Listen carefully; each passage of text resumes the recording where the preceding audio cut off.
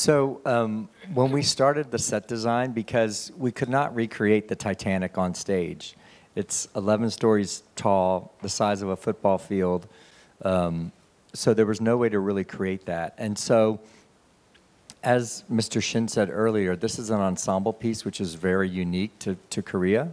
And what happens is they end up playing up to 5 different characters, changing from costumes in 30 seconds from first class to third class. And then all of a sudden, they're not only changing costumes, but they're also changing their physicality so that you get a snapshot of all these different worlds that were on the Titanic.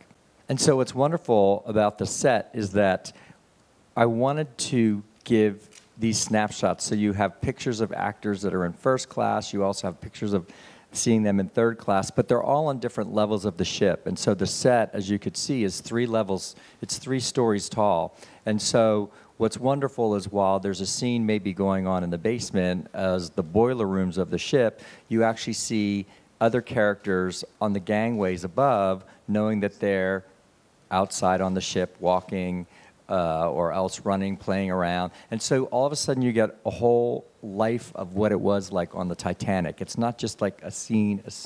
It's very immersive, which is also a reason why we wanted to bring the set out into the audience. And as Paul mentioned, we really wanted to focus on the orchestra. There's a 19-piece orchestra in the show as part of the set because the musicians were always playing live on all different decks of the ship. But the other thing that's interesting about this musical is like 93% of it is underscored with music. So even when there's scenes going on, there's music going on because the composer, Maury Yeston, always wanted the audience to feel like they're aboard the ship, that there's always water moving underneath you, or else there's something going on tragically that's going to happen as a foreshadow. And so it's a really unique piece where everything is timed out musically with the drama scenes at the same time. And so that's really a vital thing that we wanted to showcase the orchestra because they are such a big piece. They're a big character in the show.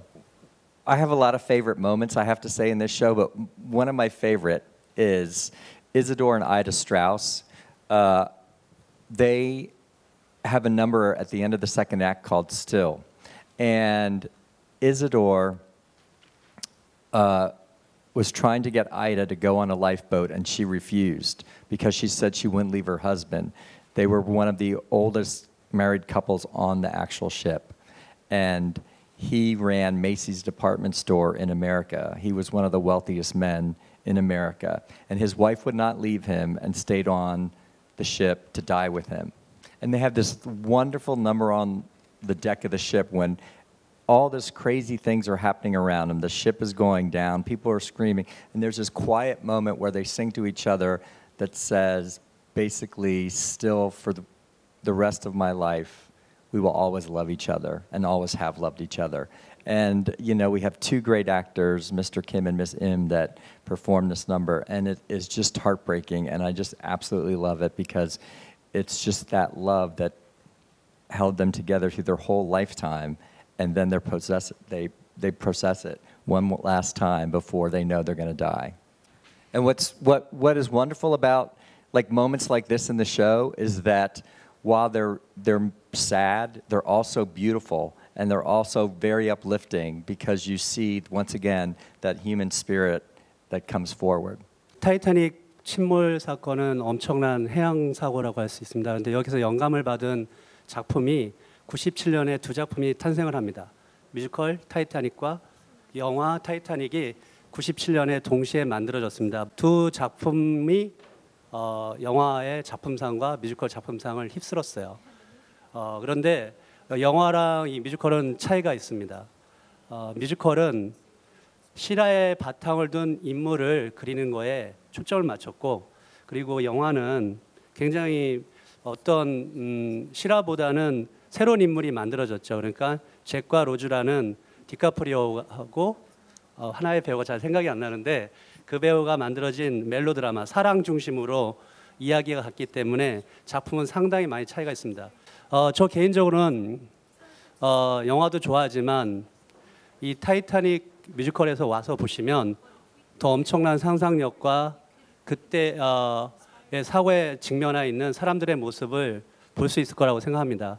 거기에 그 촘촘하게 만들어진 대본과 음악은 우리에게 널리 알려진 셀린디온 음악이 우리에게 널리 알려졌지만 집에 갈 때쯤이면 훨씬 더 강하게 오지 않을까 이렇게 생각을 하고 있습니다. 그래서 관객들은 아마 두 작품의 상당히 다른 부분을 발견할 수 있을 거라고 생각하고 있습니다.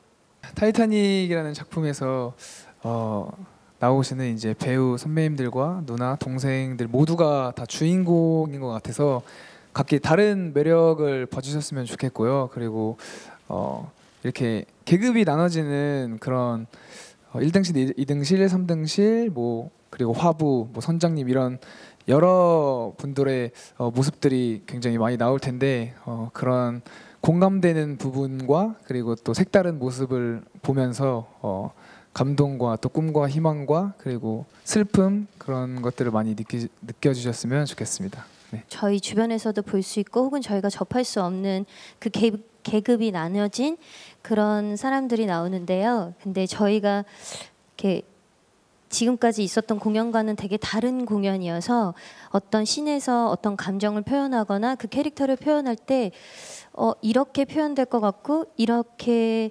느껴질 것 같은데 라는 방식을 조금 벗어나는 게 있는 것 같아요. 저희도 이제 씬을 연습할 때 연출님이 조금은 저희 생각에서 벗어난 새로운 시도와 새로운 표현을 좀 많이 주셨어요. 그래서 아마 저희 공연을 보시면 기존에 보셨던 공연과 달리 좀 색다르고 좀 다른 표현 방식을 느끼면서 흥미롭고 좀 되게 집중돼서 보실 수 있을 거라는 생각이 듭니다. 내일 다시 만나리라는 배가 침몰하기 직전에 거기 있는 승원 그 승객들과 그 사람들이 부르는 노래인데요. 들을 때마다 울컥울컥하고 또 들을 때마다 또 새로운 가사들이 자꾸만 제 귓속으로 자꾸 들어오거든요. 그래서 그 넘버는 꼭 놓치지 말고 감상을 좀 해주셨으면 좋겠습니다. 네.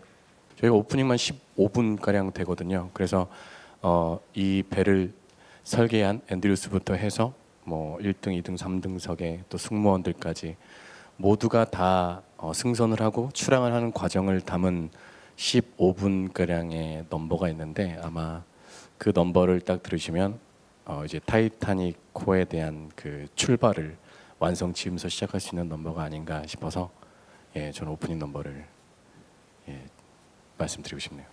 저희가 연습하면서 느낀 건 저희는 사실 굉장히 기대가 많은 상황이에요. 왜냐하면 저희도 만나보지 못한 형식의 공연이거든요. 그래서 되게 한 명 한 명이 다 주인공인 공연이 없을 뿐더러 이 공연은 이 배 안에 타 있는 그 사람들만의 얘기고 이 사람들의 이게 사실 이 세상에 살아가는 사람들에게 똑같이 통용이 된다는 얘기인 거거든요. 저희가 가지고 있는 메시지가 지금 멀티 역할을 하고 또 합창이 또 저희가 굉장히 많아요.